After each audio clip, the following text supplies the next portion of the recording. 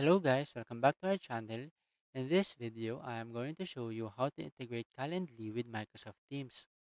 By integrating these two tools, you can streamline your scheduling and hosting processes and make it easier to connect with your team. So let's start.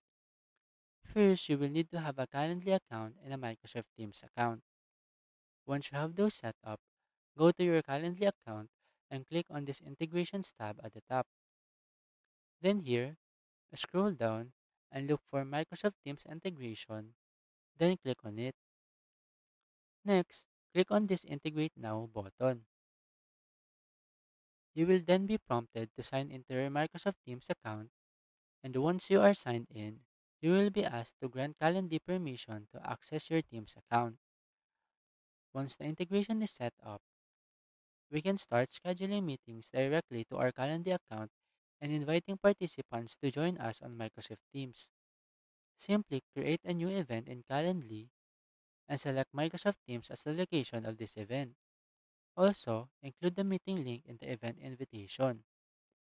With Calendly integrated with Microsoft Teams, you can easily schedule and join video meetings from one centralized platform. So that's it. If you wanted to know how to integrate Calendly with Microsoft Teams, that is the easiest way I know how. I hope you find this video helpful, and if you did, kindly give us a like and subscribe to our channel. Thank you very much and see you on the next video.